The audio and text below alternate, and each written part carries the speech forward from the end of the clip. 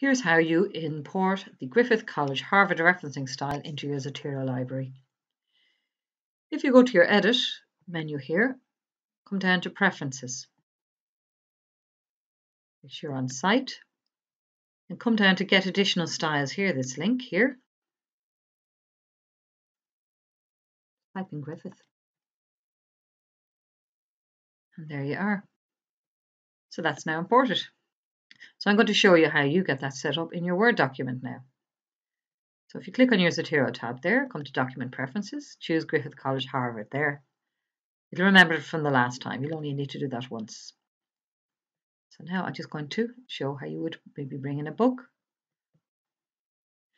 I could click and navigate it here in the classic view, do a search within here in the folders, or if you know what you're looking for, you could just find it there. So I'll just show you a couple of other examples here as well that might be handy to have a look at. So the next item here we have an article just with one author, and if you look here, if there was multiple authors on it, it would include the et al for you. It would do that automatically for you. I'm going to click on my Add and Edit Bibliography, and it'll import them there in the Griffith Harvard referencing style. So you'll notice if there is a DOI, it will include it here. That's just basically a digital identifier, just like a static place online where you will always find that article.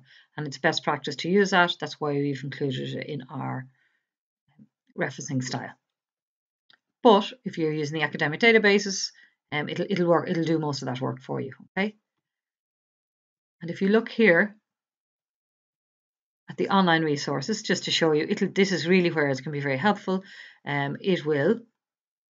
So you have your author, your year, the title, and it'll tell you the web page that was got from and the access date. Just to finish up, I just want you to remember now that it is a fantastic tool, but it is not a magic wand. You do have to take responsibility for your own records to look correct and that they conform to our Griffith College referencing style. You can find a copy of that on our library pages online. You will find that there'll be times when records won't import correctly. You might not have the author or a date or something like that. Something simple, really simple to fix that in your Zotero library. And there's other videos online there for you to have a look at to make sure that you know how to do that. But it really is very, very simple.